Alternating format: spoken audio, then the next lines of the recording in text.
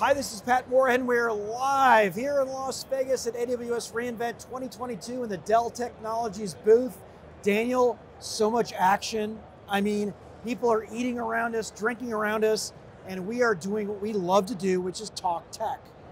Yeah, you know, it put me off a while from eating some snacks I probably didn't need, but it's great to see everybody walking around here having a good time. The vibe is, well, it's very AWS-ish, which is super high energy. Clearly the world is still excited about technology in the cloud, despite what the rumors in the media might be saying. This place is buzzing, Pat. Oh, it is, and we've seen a lot of themes here inside of the Dell Technologies booth. I mean, one is, hey, bring enterprise software to AWS and bringing AWS capabilities on-prem on Dell infrastructure. And, you know, Colm, nice coming in. We're going to talk about data protection. Thank you for coming on the 6.5. Hey, well, thanks for having me. Absolutely. So I think maybe a good place to start, even though I know you're famous outside here, but it's your first time on the 6.5. Well, ask the experts. I thought that was you, right? It's certainly not us. He's humble, Pat. He's humble. I'll pay you afterwards. Yeah, no, what do you do for Dell Tech?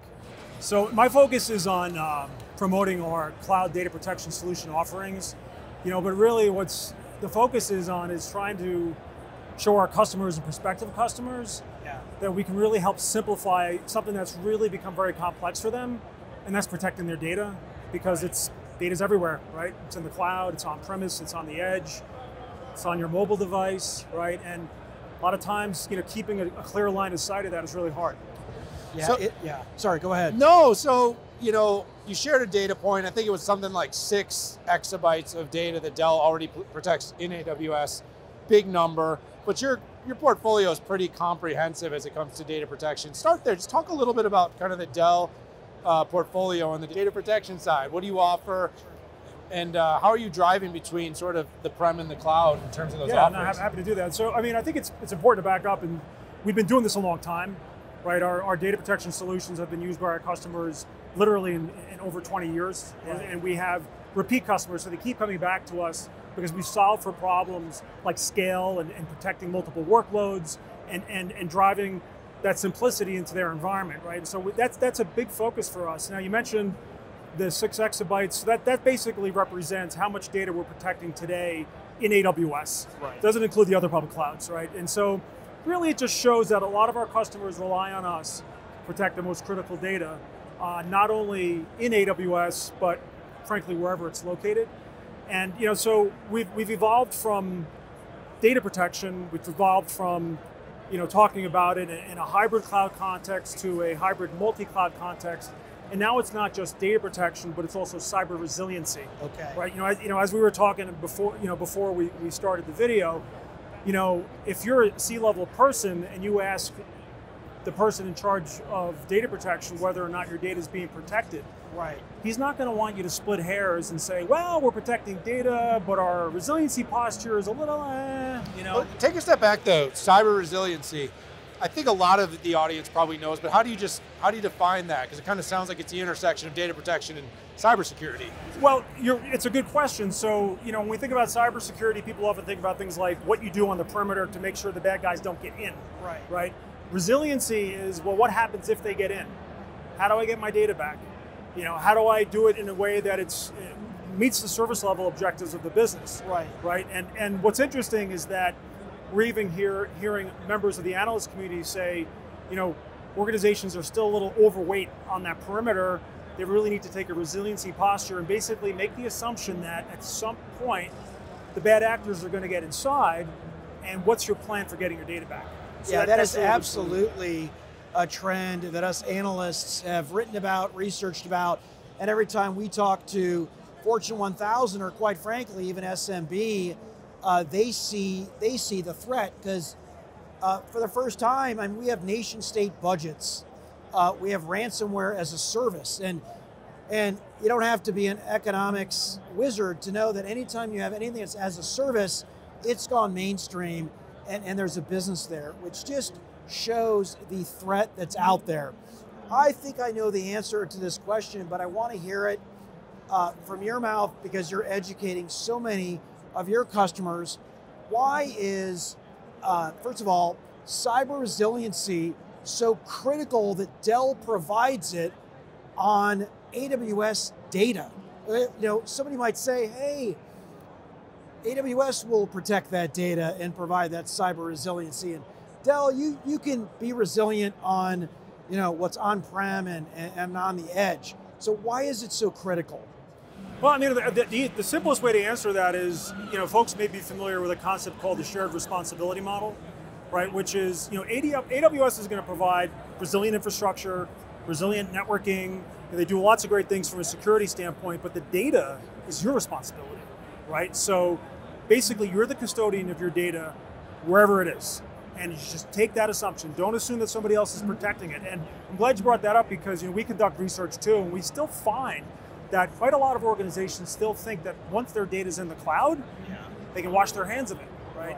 Not the case. And so, yes, we make our offering available in AWS. In fact, our whole data protection portfolio is in the AWS marketplace. And it's important because our customers want to have a consistent experience however they manage their data, whether it's in their data center, whether it's in their remote office locations, whether it's in the public cloud, AWS, right? And so they want to be able to consume it from the marketplace because oftentimes organizations they've made a big investment, right? And they want to draw down on those credits, and they can do that. They can draw down on those credits, consuming our solutions in AWS marketplace. Basically, it's integrated data protection and cyber resiliency, right? So our solutions basically work hand in glove, right? So that if you had an event, a ransomware attack, right, and you decided that your digital vault was going to reside in AWS, you can you can work with, and we'll work with you too, right? We provide expertise for folks that may have a shortfall in skill sets, because that's another big problem, right? A lot of lacking skill sets out there. We can help you get that data back, and we have the tools that will help orchestrate that recovery. So as someone that's on the consultant side within Dell, right, you're talking to customers somewhat regularly in that process.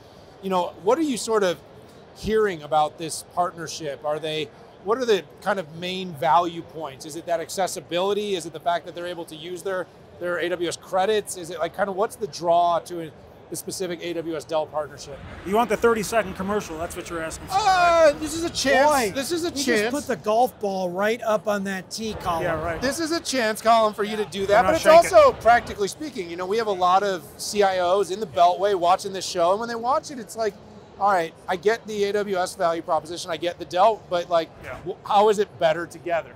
Okay, I mean, it's a good question. So, look, I'll go back to what I said earlier. We've been doing this a long time, right? So we know how to protect data. We factored our solutions to work in AWS, right? So basically it works with Amazon Infrastructure as a Service, Platform as a Service. We even protect SaaS workloads, right? And I would say, what's the better together story? Well, obviously with AWS you have this, enormous public cloud environment with multiple regions, right? So it gives you the ability to leverage their scale, right? Because applications and data are continuously growing. So you need a scalable environment. So as your data grows, you can scale right along with it. Our solutions are designed to leverage that scale, right? And so we have a partnership with Amazon. We work with them very closely to bring our PowerProtect cyber recovery offering to the AWS marketplace, right? So there was co-engineering that was taking place there, right? That's using their specific resources. So in this instance, object storage resources, right? So we can give customers the flexibility to use Amazon any way they want, but at the same time, they can use our solutions in any context, hybrid cloud, public cloud only. So I would say that's it. It's the scale, the performance, the flexibility that both organizations bring to the table, and I would say the collective expertise in engineering. I love in this new world order of cloud where you have enterprise capabilities and software that are being run in the public cloud. We also talked to another one of your colleagues talking about EKS Anywhere, which is essentially a control plane for containers that is being run on Dell infrastructure. And I really believe that, first of all, it's what customers want. It's also a much more mature way to look in the cloud. So Colm, thank you so much for coming on the show here with 6.5. We really appreciate that. It was my pleasure. Thanks for having me. First time, but not the last, right? Hopefully not the last. Very good guest. Thanks, Colm. We really enjoyed it. Thank you. Everyone out there, hit that subscribe button and check out those other sessions that we did here at AWS reInvent in the Dell Technology booth. We enjoyed all of them. Lots of great solutions coming out here. Great event, reInvent. Hit those others, but hit that subscribe button. Join us for future episodes. We'll see you here all week at AWS reInvent. But for Pat, for myself, bye-bye now.